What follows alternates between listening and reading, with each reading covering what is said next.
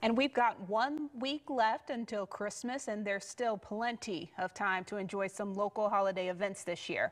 Happening this Monday, there's going to be a special musical event with a hometown tie. News 19's Alexa Harley joins us in the studio with the details. Alexa? Lindsay, I'm a very big fan of Christmas and Christmas music and all things that come with the season. And if you are too, the Huntsville Trombone Choir has their winter concert coming up this Monday. Now, that choir was started by a Sparkman High School graduate in 2019. Isaiah Vasquez was just your typical high schooler with a passion for the trombone.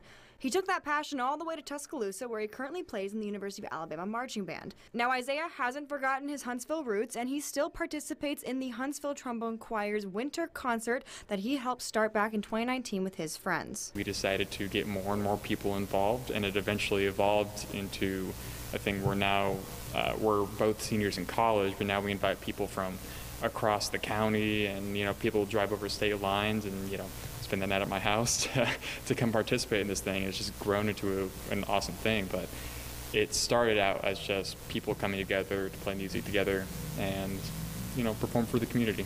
Isaiah and the nearly 40-member ensemble have been practicing for weeks, with their last rehearsals happening this weekend. So rehearsals have been going very well. We have a lot of very, very talented students who are coming in with, they just have guidance from some of the best teachers in the area. So they come in, they're already able to play. I don't have to do much work at all because they already come in, being great. So they've been going very well. Even though Isaiah has moved on to the $1 Million Marching Band at the University of Alabama, he says being back here to help brings him joy.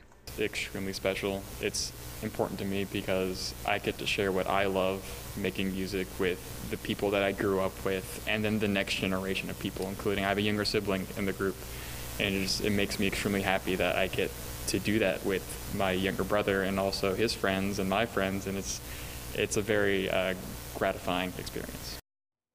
Now, that concert will be held Monday night at 7 p.m. at the Harvest Baptist Church.